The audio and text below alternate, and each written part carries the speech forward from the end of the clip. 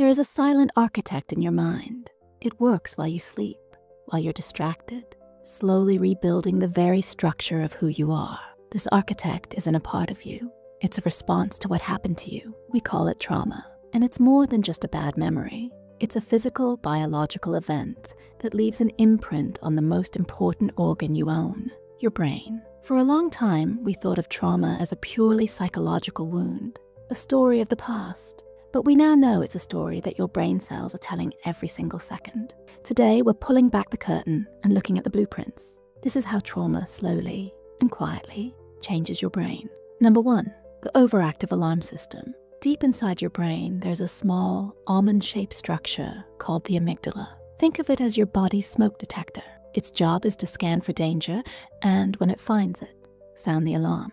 This triggers the fight-or-flight response, flooding your body with adrenaline and cortisol, preparing you to survive. This is a brilliant system. It saves lives. But after trauma, this smoke detector becomes faulty. It's been through a real fire, and now it can't tell the difference between a genuine threat and a little bit of smoke from burnt toast. The amygdala becomes hyperactive and hypersensitive. It starts to see danger everywhere. This is why a car backfiring on the street can send a jolt of pure panic through your body. It's why a raised voice in the next room can make your heart pound in your chest. Your brain isn't just remembering the danger, it's re-experiencing it on a cellular level. You might logically know you're safe, but your amygdala is screaming that you're not.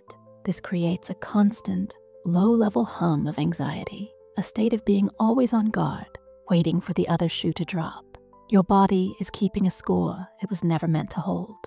Number 2, the fragmented memory. The hippocampus is your brain's librarian. It takes your experiences, catalogs them, and files them away as neat, orderly memories with a beginning, a middle, and an end. It helps you understand that the past is the past. When a traumatic event happens, the brain is flooded with stress hormones like cortisol. This cortisol is toxic to the hippocampus. It disrupts its ability to do its job properly. So instead of filing the traumatic experience away as a coherent story, it gets shattered into pieces. This is why traumatic memories are so strange. They aren't like normal memories. They come back as raw, sensory fragments. A smell, a sound, a flash of an image, a feeling of physical pain. There's no context, no timeline. It feels like it's happening right now because, to your brain, it is. The hippocampus failed to stamp it with the label past. At the same time, this damage can make it harder to form new memories. Life can feel blurry or foggy. You might have trouble remembering what you did yesterday or struggle to learn new things. The past isn't a story you can read. It's a shattered mirror you're trying to piece together. Number 3, the weakened decision maker. At the front of your brain, right behind your forehead, is the prefrontal cortex, or PFC. This is the CEO of your brain. It's responsible for rational thought, problem solving, emotional regulation, and impulse control. Crucially, one of the PFC's main jobs is to calm down the amygdala. When the amygdala screams, "Danger!" the PFC is supposed to step in and say, "Hey, calm down. It's just a car backfiring. We're safe." Trauma weakens the connection between the prefrontal cortex and the amygdala. It's like the phone line between the CEO and the security office has been cut. The amygdala's alarm bell rings, but the PFC's calming, rational voice can't get through. This leaves you at the mercy of your emotions. You might find yourself reacting with intense anger or fear to small triggers, and you feel powerless to stop it. You might become more impulsive, struggling with long-term planning, because your brain is so focused on surviving the present moment. It's a frustrating internal battle. The rational mind knows the storm has passed, but the emotional brain is still lost at sea. Number 4, the altered sense of self. We all have a default way our brain operates when we're not focused on the outside world. This is called the default mode network, or DMN. It's active when you daydream, think about your future, or reflect on who you are as a person.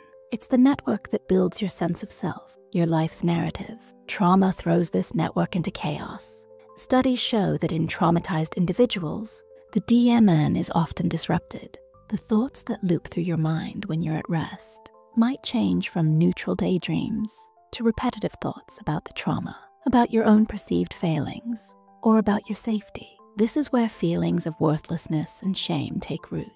The trauma stops being an event and starts becoming an identity. The brain's narrative-making machine gets stuck on one chapter, and it plays it over and over again.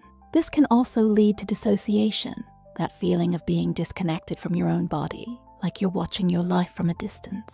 You start to believe the trauma isn't something that happened to you, but rather, it is who you are. Number 5, the body that never rests. Your body's stress response system is designed for short sprints, not marathons. When faced with a threat, it releases cortisol and adrenaline to help you survive. Once the threat is gone, the system is supposed to power down, and your body returns to a state of rest. Chronic, unresolved trauma leaves this system stuck in the on position. Your brain continuously signals that there is a threat, so your body is constantly marinating in stress hormones. You are running a marathon every single day, even when you are standing still. This has devastating effects on your physical health. It leads to chronic fatigue, where you feel completely exhausted, but you can't relax or sleep properly. It can cause digestive issues, chronic pain, headaches, and a weakened immune system. You might feel wired and tired all the time. This isn't a psychological symptom, it's a physiological reality. Your brain's altered state is creating real, tangible stress in every part of your body. Number 6, the muted world. What happens when a part of your brain is screaming in pain 24/7? Sometimes the only way to cope is to turn the volume down, way down. The brain, in a desperate attempt to protect you from the overwhelming pain of the trauma, can decide to numb everything. This is a state known as emotional numbing. It's not just the bad feelings that get muted, the good ones do too. You might find that you don't feel joy the way you used to. A beautiful sunset, a hug from a loved one, a favorite song. They just don't register. You feel flat, empty, like a ghost in your own life. People might describe you as distant or detached. The truth is, it's a survival mechanism. Your brain has essentially blown a fuse to prevent the whole system from being overloaded by pain. But in doing so, it has also cut the power to connection, to passion, and to happiness. To avoid the pain, the brain turns down the volume on life itself, forgetting that joy and sorrow are sung in the same key. Number 7, the fading trust in others. Humans are social creatures. Our brains are wired for connection. But what happens when the source of our deepest wound is another human being? Trauma, especially trauma caused by other people, fundamentally rewires the parts of our brain responsible for trust, empathy, and social bonding. It teaches the brain a very simple, brutal lesson. People are not safe. This makes relationships incredibly difficult. You may start to isolate yourself, believing it's better to be alone than to risk being hurt again. You might find yourself constantly scanning people for signs of betrayal, assuming the worst intentions. Even when someone is kind, a part of your brain is whispering, "It's a trap." This can lead to a profound sense of loneliness, a feeling of being on the outside looking in. You desperately want to connect, but your brain's rewired survival instincts are actively working against it.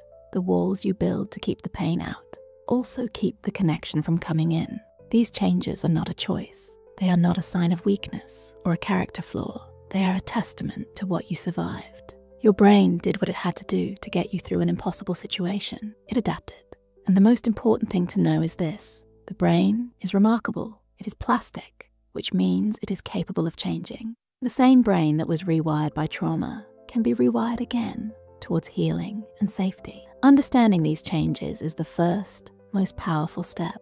It's the moment you stop blaming yourself and start understanding your brain's journey. It's the moment you realize you are not broken, you are adapting, and you can adapt again. If this video resonated with you and you feel it might help someone else understand what they're going through, please give it a like. It helps the video reach more people who might need to hear this message. And subscribe for more content that explores the incredible, complex world of the human mind. Now I want to ask something for the comments. Without sharing any personal details you're uncomfortable with, which one of these points was the most surprising or the most relatable for you to learn about? Sharing your answer might make someone else reading feel a little less alone in their experience. Let's create a space of understanding down below. Thank you for watching.